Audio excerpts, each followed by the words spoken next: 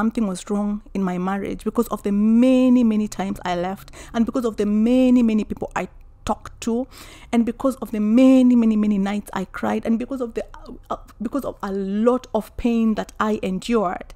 I knew something was broken, but I couldn't put a finger on it. I would not be able to say this is what is broken. I knew something was like really wrong, but I didn't know. I mean, until that point.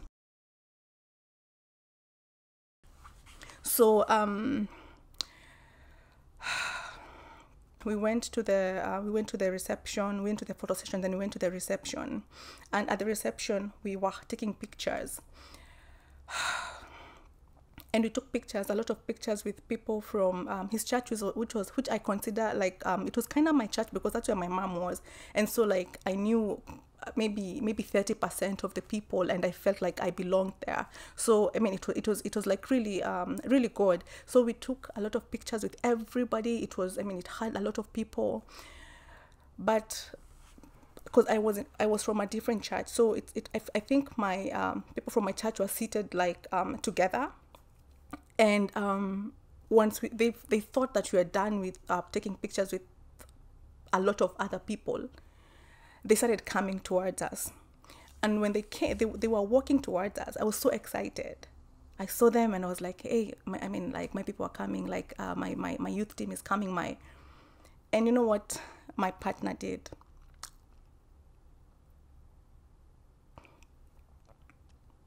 He let go of my hand. And I said, why are you letting go? And he said, I'm tired. I'm not going to take pictures anymore. And I said, hey, we've taken pictures. They're coming. They're here. They're almost here. Let's take this picture with them. And I can't even show anybody that I'm getting agitated. I'm like, please don't go. And I said, I'm tired. And he just like let go. And I watched him walk. Oh, whew. I watched him walk and he went and sat. And I took these last pictures alone with my friends. I haven't cried. Like, I didn't think these things would make me feel like this. I thought I've dealt with them like extensively. So he sat down and he didn't take pictures with my people. So when we went back, I asked like, hey, why did you do that? Like, he didn't answer me. And now that was my life from then to the end of this relationship. I could not ask anything. I could not say anything.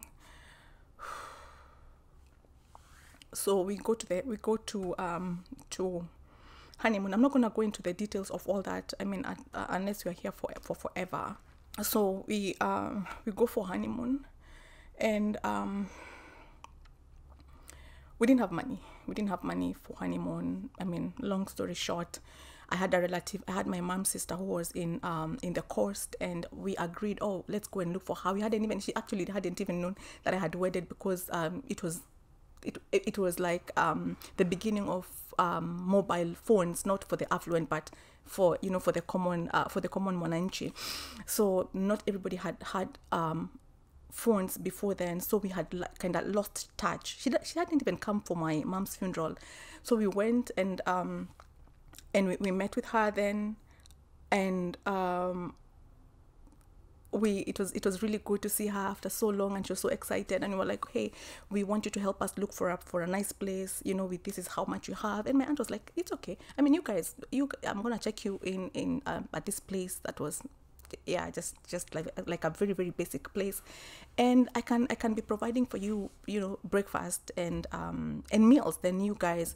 And that is how it was. So this day, I think the third day we are in honeymoon. And after breakfast, so my aunt goes to work, and so we used to go out, maybe to the beach and whatever else we used to do. So this day he tells me, I'm going to see my friend. And I'm like, you're gonna go see your friend? And this friend that he's going to see is a friend that did not like me, didn't even think I was the ideal partner to my to my husband. Then it's the same lady that wanted to find out if I was a virgin. So so she didn't like me. She had made it clear she was they were best friends, but she didn't even show up for the wedding. And this guy went to see her during our honeymoon. This lady had an ideal person for him. She thought that I wasn't the ideal person, but that is a long story that I don't want to go into. But yeah, I mean, she always thought that I wasn't the ideal, but this guy chose that he was going to visit this lady during our honeymoon. And you know what he communicated? I don't respect my wife. I don't value her. She is not a priority. I don't care about her. He communicated everything that followed later, because till a mother of three, this lady was still meeting people, and she would tell them, oh, this guy is a nice guy, but the wife he married is a really bad person. Like she did that till the last minute.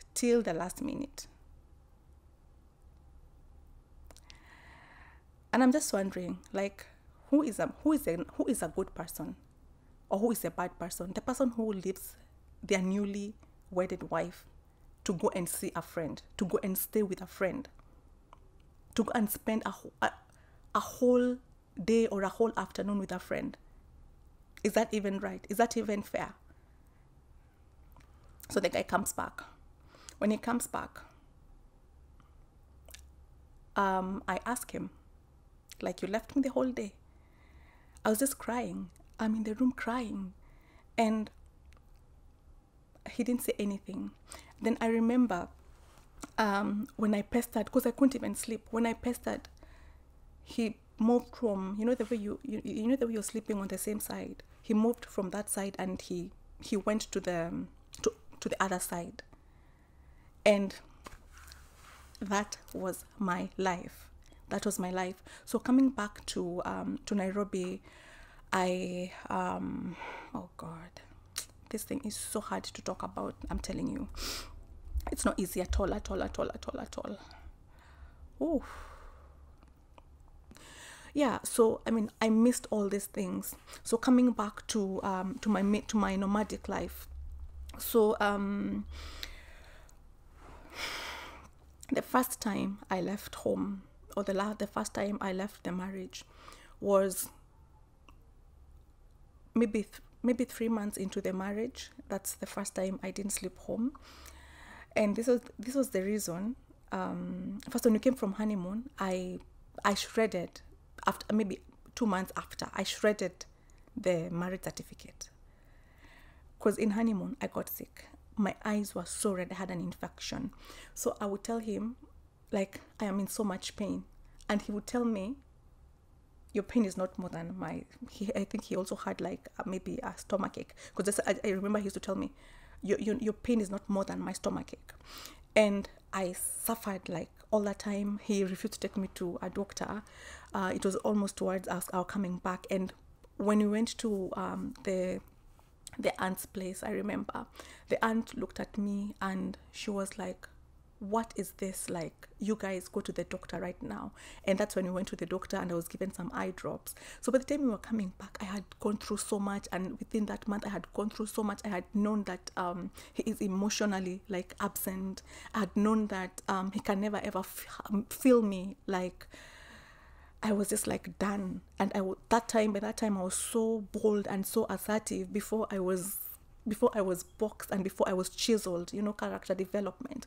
Before I was character developed, I was very, very strong. I mean, I was stronger than it's claimed I am today. I was very assertive. I was very strong. I really knew what I wanted and what I did not want. And just one day I took this certificate and I was like, there is no marriage here. It's done. I'm done. I'm gone. Come back again to now the first time I left. So my partner did not want me to go to my sister's place. My sister's place was the place I was raised, the place I was born, my mother's home. That's where she started her life. So he had told me he doesn't want me to be going there, especially between like the services, because he used to go to church. We used to go to church together. And my church and where I grew up, I mean, it's like here and here. It's just outside. You could actually sit at home and listen to the whole service sermon. You can sing with everybody else. So he had told me that he doesn't want me to be going there. And he made it very clear. So he gave me options. He told me, you either go home or wait for me here at church, but I don't want you to go there because I don't want to be coming there to pick you. And I said, it's fine. I can always come and check, because I can hear when the service is over after the service, because he would do both services. So I said, like, after both services are over, I could come, and you don't have to come. And so that is what I used to do. So I kept going to and from the gate. Like, I would go and check, are you done? Are you done? And I used to find it like very unfair. I love using the word unfair. Like, I mean, you can very unreasonable. Like, you can call me when you're done and ask me, hey, let's go home. Hey, I'm newly married. I'm not a mother. I don't have a child. I don't have a TV at home, but I'm supposed to go at home. So this day, before we came to church on Sunday, I like really sweet talked him. I was like, hey, please allow me to be going to my sister and be comfortable. Then you can call me when you're done. And I promise you, I'll never make you delay even for a sec. Immediately, just call me when you're walking out and I'll be out. So I used to sit with my bag like this. I mean, when I hear the service is over, I used to sit ready to jump out. So this day, service is over. He hasn't called. I've given it some minutes. I go to the gate. I call. He doesn't pick up. I go to the gate. I'm like, hey, is he here or he's left? Because the watchman would know. The watchman told me, no, he hasn't walked out. So I go back to my sister's house and I'm standing at the window, and I could see the exit to both like routes, because there were two routes. So I could see the exit to both. So I said so I was waiting. Then I saw him walk out, and I called him from the window, and he looked and I waved and I was like, hey. He was like, and he continued walking. He was walking hand in hand with his brother, like literally hand in hand. So he walked. Then I took the phone and called, and I was like, hey, you forgot I was here. And he said no. Then I was like, okay, maybe he's going to the shop or something. So I walked out. I went and I stood outside, like where I could see the road. Like, I was ready to join them. Then they had like walked so far. So I waited. So I'm calling, he's not picking up. I'm like, hey, are you coming back? That's what I was thinking. Like, he didn't pick up, but yeah. Then I texted, I'm like, hey, you left me. I mean, where are you going? He didn't respond. Then he responded after some few minutes, or I mean, I don't know how many minutes, but after a while he responded and he called and he said, no, he texted, he said, we are home. And I said, what? You actually just left me here and you went home. And see, call me stubborn. It's fine. Like, I think I'm taking responsibility of my part of in all this, and I didn't go home as well. So I stayed there. So I'm trying to assert my boundaries, because I've seen what you're trying to do to keep me in the line that you want me to be in. But I was like, you have to come back for me. So I said, you're going to come back for me. Exactly where you left me, you're going to come back for me. So he didn't come. That was Sunday. He didn't even text. He didn't call. I'm only 3 months into marriage. He didn't call. He didn't text. I didn't go. Okay, my bad. I should have gone, right? I should have humbled myself and followed, right? I did not go. I'm not important to you. We had agreed. You've refused. So I didn't go. On Monday, I woke up. He hasn't texted. That time my heart is bleeding, like really bleeding. So I go to, I decide I can't stay at my sister's home, and I'm not gonna go home. Call me hard-headed, call me prideful, fine. I was, right?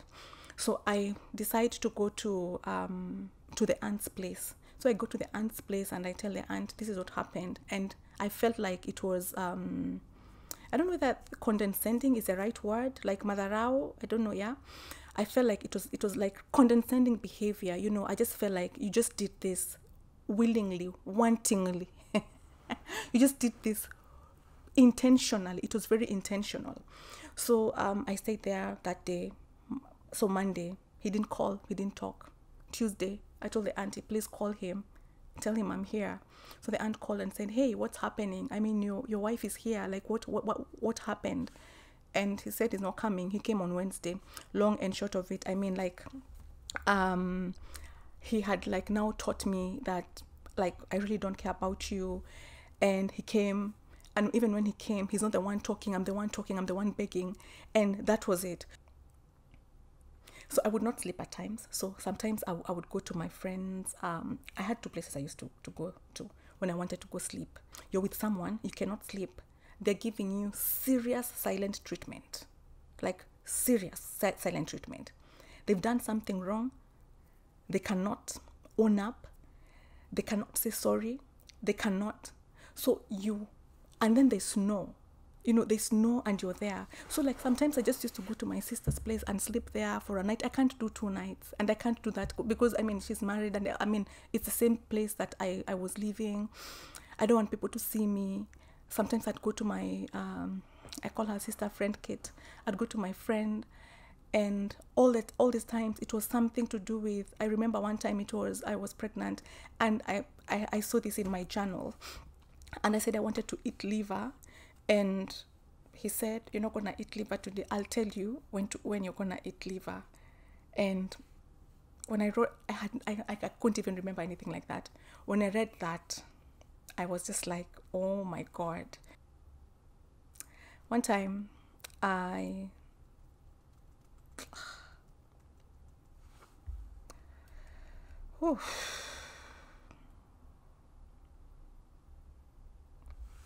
yeah. I'm not able to say that story. It's okay. I'm going to leave that story. Oh my God, this thing has drained me so bad, so bad, so bad. So it was the same thing, like that lack of empathy. So this time my cousin calls and he says the brother has died. This is a son to my dad's brother. So my dad were born 2. So this is a son to his brother. So the brother calls and says, oh, my cousin has died. My brother has died. And I start crying. I'm in bed. I start crying. And my partner just leaves the bed. And, well, I said again, he didn't know what to do with me when I was crying. And it's fine. But I had not understood that. So my bad is... I had expectations, even when they were not met. I still expected for them to be met. I think there's what I thought. There's what I thought marriage was, and there's a way I expected to be treated that I was not treated, and probably I gave a lot of pressure. You know, probably I made it so difficult for someone to handle me.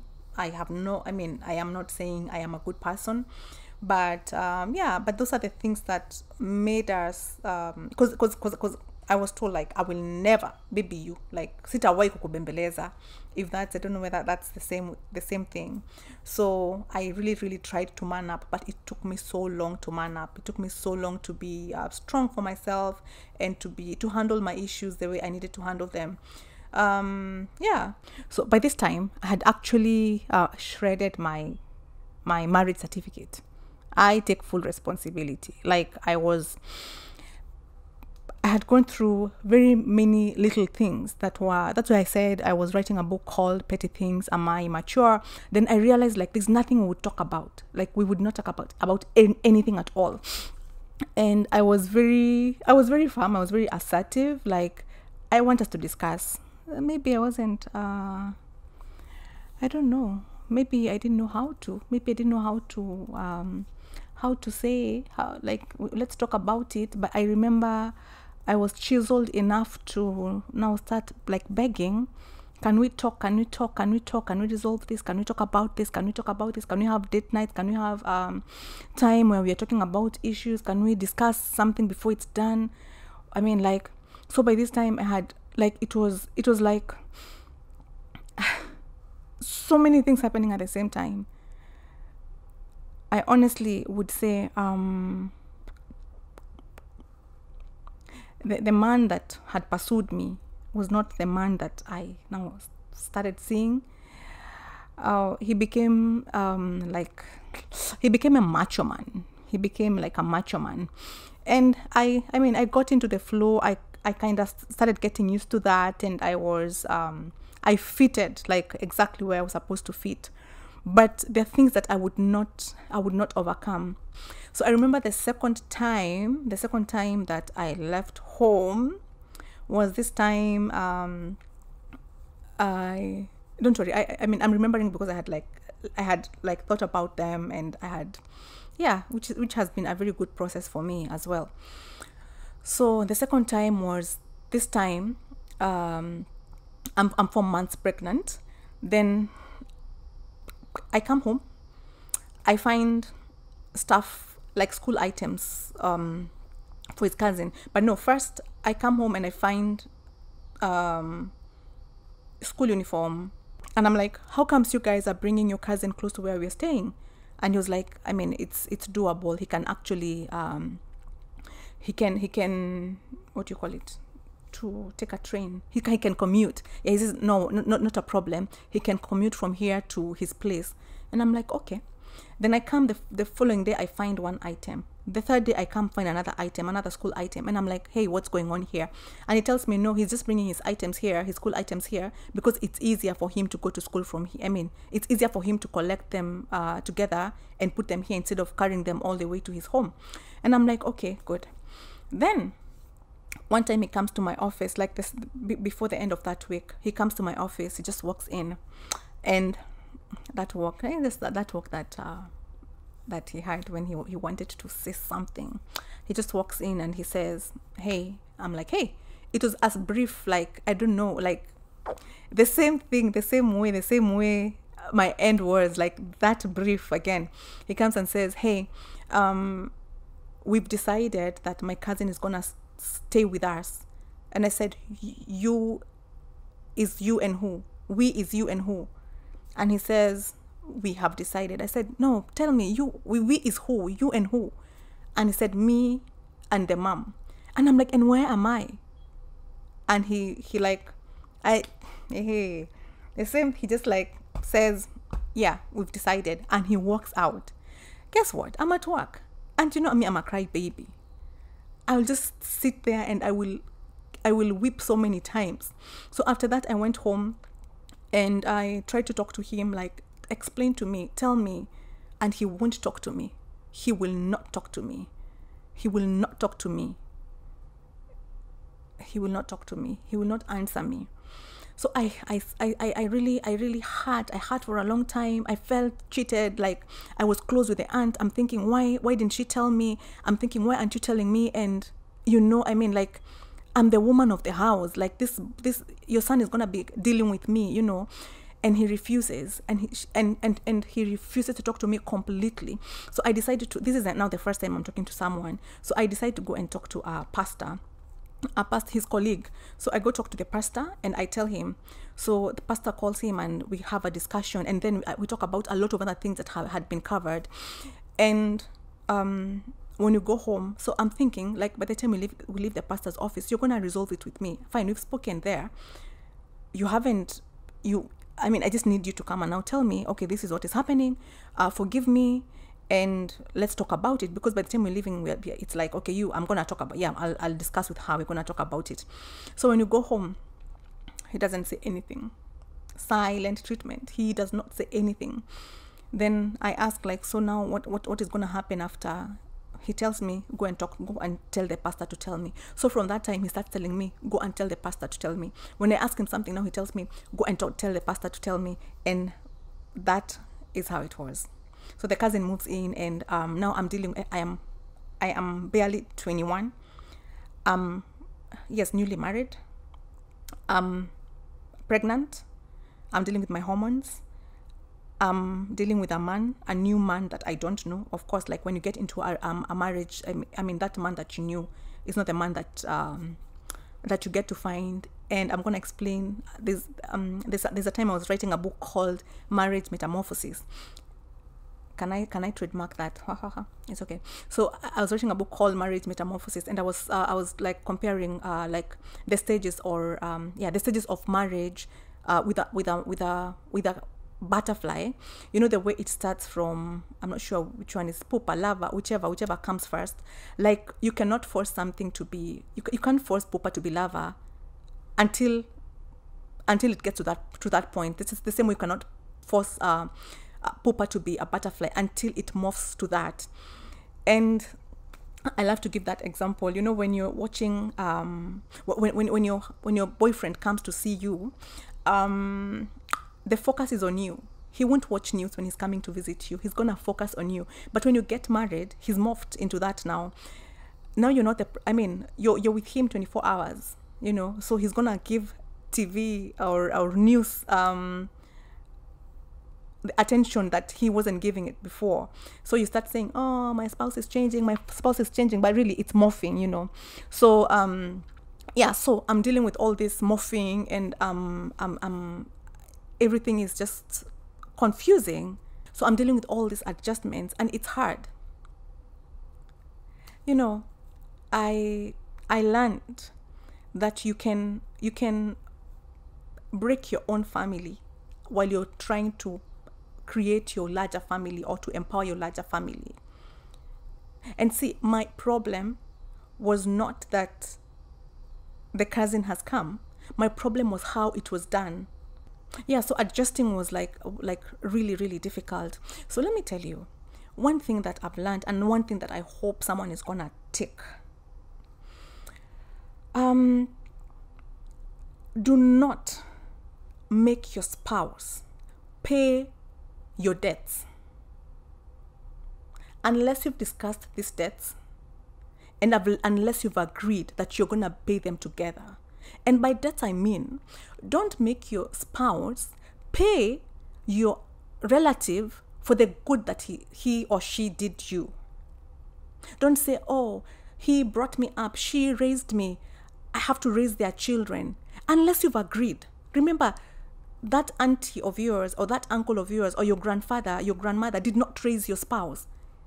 They raised you, but they didn't raise your spouse. So if you're gonna be paying some debt, make sure you communicate.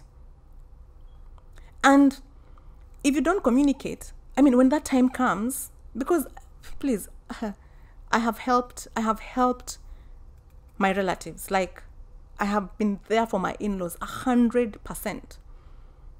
But the way you do something is what matters. So for that particular one, it was done badly. But for any other time that I've come in, it has been done like,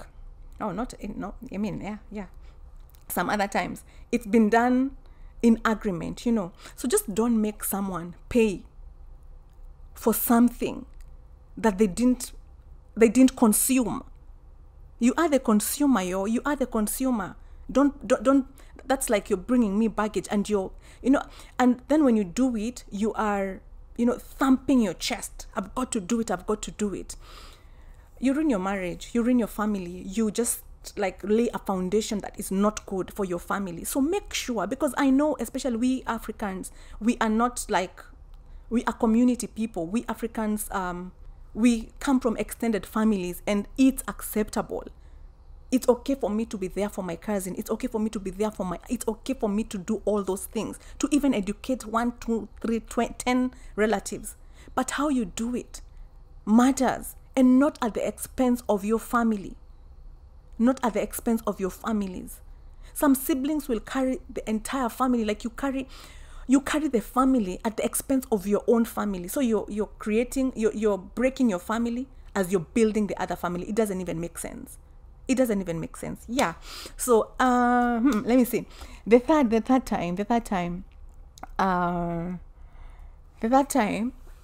Yeah, so the third time that I left, so I'm just gonna tell you the third time, then I'm done. Because I realized that all the times that I left because of lack of empathy, like silent treatment, not discussing, like the same things that led my relationship all the way to the end. All the way to the end. So the third time I left, this time we were coming from CBD, like what do you call it, like town. I don't know how to call it for everybody else to understand, but you're coming from the city. Yeah, here we say the city. So you're coming from the city, and we passed by where my mom used to work, and every time I used to pass there, I would feel some type of way. And so this day I say, oh my God, this is the last time I saw my mom when she was okay. I passed by her school. I had come from school. I went. We went for lunch and all that. And so I'm giving my partner this story, and I start crying, and he leaves my seat, and he goes to sit at the back. And I understand. Like, I understand. You don't know how to handle me when I'm crying. You don't know how to you just don't know how to. But these things happened from the beginning to the end. Like, where is the learning? Where is the, that's why I'm saying it's a pattern. Like, where is the learning? And for me, I felt like, I don't know, for me, I felt like anytime I expressed, like, this is what hurt me, instead of stopping, I feel like it was being done more. I feel like it was being done more. And so that time when I went home, I couldn't take it. I tried to explain, this is how I felt. I'm taking responsibility, right? I used to communicate with leaving until I couldn't live anymore. I now started sucking it in, and I started taking it in. And by the time I have 2 children, because I remember there's a time I was pregnant. My son was 5, my daughter was 2 years, and I was 5 months pregnant. And it was the same thing again. It was the same thing. It was just around the same things. I wouldn't say it was, this time I just remember it was like silent treatment. Like, you're asking somebody something, they will not talk to you, they will not answer, they will not, it was like, I don't know, that thing used to make me feel. But then now is when I've come to, I'm calling it silent treatment because now I know what it is. Let me read for you what silent treatment is. I didn't know it was silent treatment. I'll just say, he's not talking to me, I'm talking to him. He's not talking to me. We are discussing something. I'm asking, can we do this? I'll tell you. Tomorrow, I'll tell you. I'll tell you. Like, there's no communication at all. And so I just learned about silent treatment. I didn't know that it was something, I just thought you're quiet. And it's unfair. It's unfair when you've done something wrong, because it used to be when he's done something wrong. And that's why I keep saying, oh, probably I was too petty. So, like, why are you asking me something petty? When you've done something wrong, you guys, and I don't know whether ladies do that. I'm sure there are ladies who do that. Me, I cannot even keep quiet. I cannot keep quiet. The people say, I'm not going to talk to him for 3 days. Then, okay, now I'll keep quiet because now things are different. But then, oh my God, I could not even sleep. Like, when you're not in, I cannot sleep when we're not in good terms. So, to those people who give their spouses silent treatment, let me tell you what this is. So the silent treatment is a refusal to verbally communicate with someone, often as a means of punishment, emotional manipulation, or control. Although this type of behavior is more common in an intimate or romantic relationship, it can also happen with family members, friends, or co-workers. Over time, the use of the silent treatment can become emotionally abusive. Research has found that people who receive the silent treatment experienced a threat to their needs of belonging, self-esteem, control, and meaningful existence. So I mean, it's a form of abuse, emotional, psychological, and it leaves the abused. Now that you've known it's a form of abuse, and I know you don't know it's a form of abuse. You're just thinking, or probably just decided I won't answer her. It's a form of abuse. It's a form of control, and especially when you know someone. So it leaves the abuser feeling worthless, and why I now know it's really a form of abuse is because the more you're not talking to me, the more I want to talk to you. The more I now start begging you, oh, can we make up? You become the victim. If you had done something wrong, then you become the victim. So to people who use silent treatment, please stop doing that. Stop doing that. And silent treatment is not being silent. These are two different things. Or being quiet. Being quiet, you can decide, okay, I'm gonna walk out, I need a break. You may communicate or not communicate. Go out, do what you need to do to to take a break. Then come back and say, okay, can we talk? Or I'm not gonna talk today. Can we talk tomorrow? Or you're gonna talk when I'm ready. But this other one is someone is talking to you, someone is asking you, and you're just like, you don't give answers, or you say, okay, yeah, I'm sorry. Okay, I don't even think that's, like you really withhold and withdraw what your partner needs.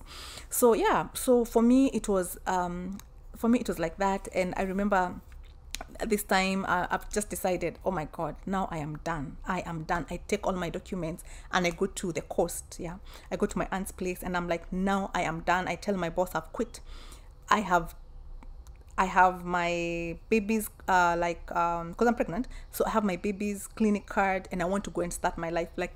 This time I had decided. So my partner came to Mombasa like so many times. I don't even know how he would come, like so many times, and he would come and not talk. He'd just sit there, and my aunt would be like, look at how you're mistreating this guy. Can you go back home? It's not fair for you to do that. Look at how many times he's come. And then I'm boxed again and I go back again. And when I go back, I remember this time I went and we discussed, when we're angry, when something is wrong, let's talk about it. Let's discuss about things. Don't do things by yourself. Involve me in whatever you're doing. Let's talk so we started like this routine. Oh my goodness, I was so ambitious. So we started this routine of let's talk about this at before we sleep. Let's check in. How are you feeling? Do you have anything that has angered you today? And you do that for a few nights, and then we go back to factory setting and I start again. When I just remember one time I left because when I say leaving, I mean I would not sleep at that house. I would go to sleep at my friend's house, oh my days, oh my gosh. And I try to tell my friends don't do that. I have told so many of my friends don't do that unless your life is in danger. But for me that time I was feeling like my life, I couldn't sleep. I could not sleep. And can I excuse myself? I had so many things going on, and I didn't know how to handle, and I couldn't talk to anybody because I talk to you and then I'm told, when I bring it up, I'll be told go and talk to so and so. Anyway, so I left so many times, but again I'm saying I left because of the same reasons. Then it got to a point by the time I'm giving birth to my second child, I couldn't leave. Now with 2 children, where are you going?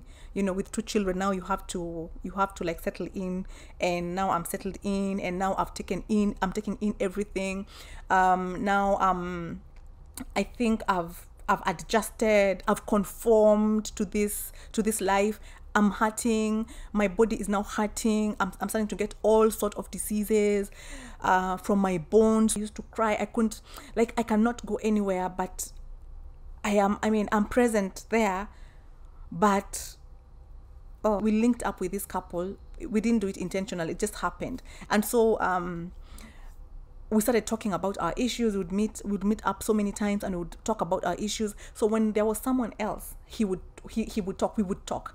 So that made it very easy for me. So I don't know if it's a way that can work for you. I don't know. you should talk to your spouse.